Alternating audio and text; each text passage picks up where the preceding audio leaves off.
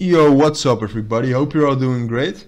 In the next few minutes I wanted to do a quick analysis and price prediction on Polymath against USD on Coinbase, because most volume is traded on Coinbase. As you might have all seen, we had quite a big fundamental bearish move across all cryptos. Polymath actually didn't really suffer from it. I think it might have gone even higher if it hadn't happened, because here you can see a very big bearish candle. Found support here at 69 cents support level, and now the price has actually reached this very big resistance, because with Polymath there's a very big and strong resistance from 83 cents up until 85 cents. But here you can see all of these red things like EOTIX was already bearish last week, like in the middle of last week, so that's why it's bullish right now. Same goes for the sandbox, same goes for LTO as well. Oh wow, that's actually up. I might do an update on that later on. But yeah, Polymath. So because this bull run, I mean, take a look at this candle. Here you can see that a lot of resistances have actually breached, and there was a lot of buyer momentum to actually get through all of these resistance areas. Eventually found resistance here at 95 cents, and then it dropped all the way down to 69.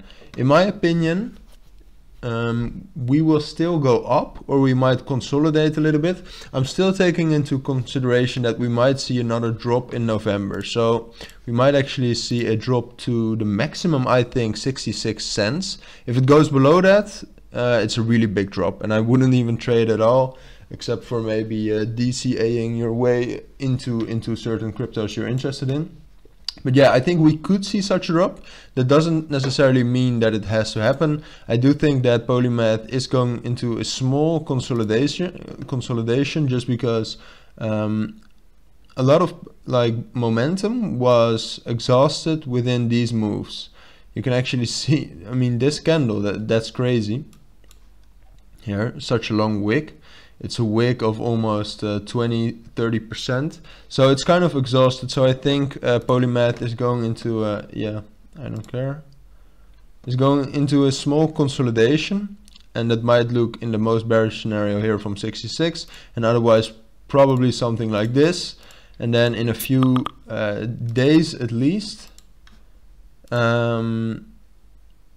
yeah, a few days at least, maybe a week or two, I think we can actually get through, and we might find resistance here at 96 cents, and then take a break retest of anywhere between 90 cents and 87. And if we do, I think we can actually reach maybe we will find some resistance at $1, but I think eventually we'll go to $1.05, and that'd be my next price target if the uptrend or a bullish move is started up again, because I do think we need to consolidate first a little bit. Just because, as I said, buyer momentum was exhausted a lot with these candles and with these resistance areas. So yeah, that's basically my analysis and opinion on a Polymath against USD on Coinbase. I want to remind you that this is not financial advice, it's just my opinion based on technical analysis.